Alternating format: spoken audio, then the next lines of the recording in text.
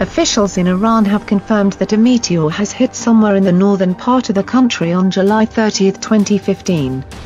The event happened a day before a very large fireball streaked over the sky of Argentina. According to Mohammad Ali Ahani, director of Qazvin Crisis Management Staff, the meteor landed in Avaj, province of Qazvin.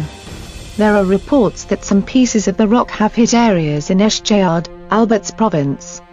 Many Iranian news agencies speak of serious damage to Qazvin, which is located not too far from the state capital, Tehran. Injured or victims have not been confirmed, but such rumors are circulating on the internet. Reports of damage come from multiple locations. Iranian newspapers say the meteor was very large, could be more than 2 meters long, because there are numerous towns affected by the impact, with shattered windows and damaged fixtures. News reports released on August 1 say meteorites have been found around a village in Zanjan, and are being investigated by the officials.